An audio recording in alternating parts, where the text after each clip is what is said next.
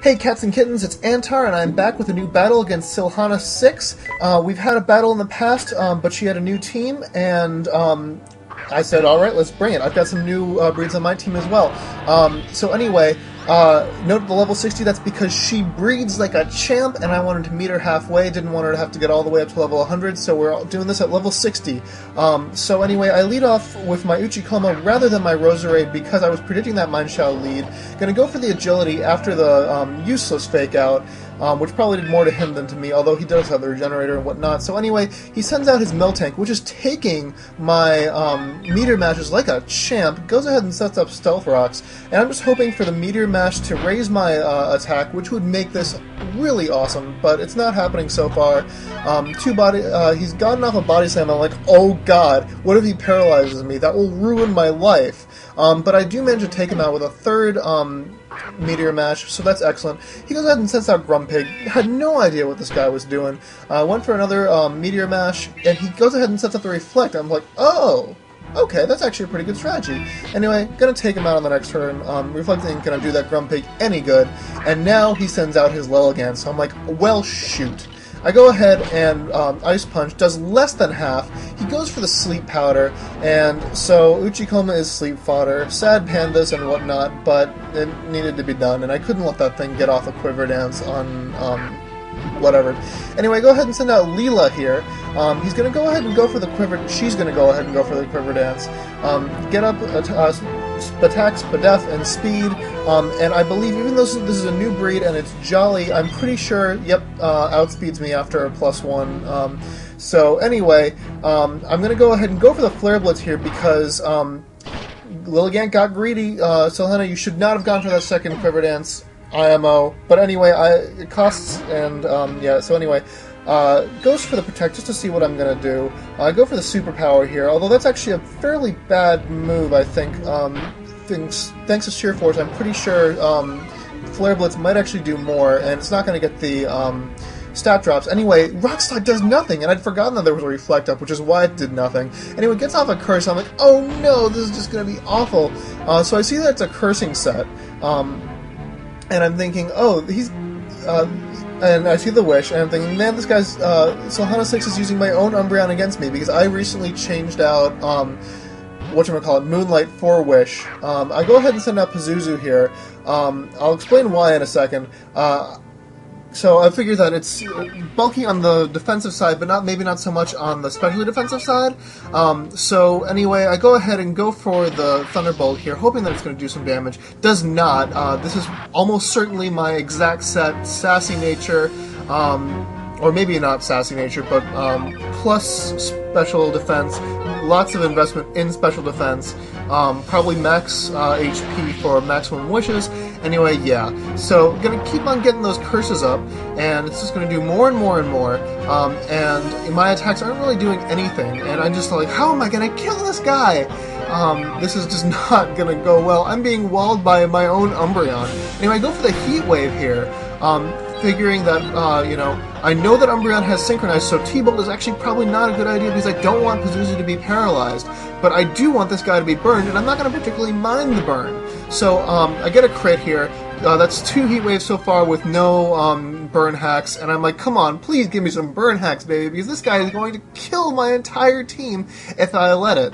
So I'm just going to keep on going for the Heat Waves, and just hoping and praying that one of these Heat Waves gets the burn hacks, and I get it! I'm like, yes! And I'm like, I don't care that Pazuzu is burned. I'm going to switch out right now, and I'm not going to fear anything from this Umbreon anymore because it's burned. I mean, granted, it's like at +6 by now with all those curses. But, you know, +6 is only 400%, halved by burn is only 200%. No idea why I switched an El Kabong here. That was a stupid play. I think I was trying to put it to sleep. I'm like, but I just spent all that time burning it. Why would I try to put it to sleep? So that was a stupid move on my part.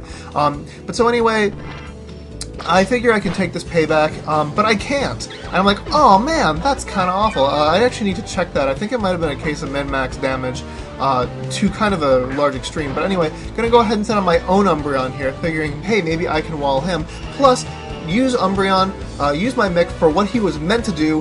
Heal Bell Cleric. I've recovered 2 of my Pokemon statuses, and even if Mick gets KO'd right now, it will still have done work in this battle. So now I'm going to go ahead and start cursing. Just get my attack and defense stats high, and so these paybacks are going to do nothing thanks to the fact that he's burned. So that's kind of awesome for me. He's going to go ahead and she's going to go ahead and withdraw Umbreon at this point. Going to go ahead and send in Mind Shout, but I think I'm at +2 right now, and Mick is decently bulky, so I'm thinking I can survive a high jump kick.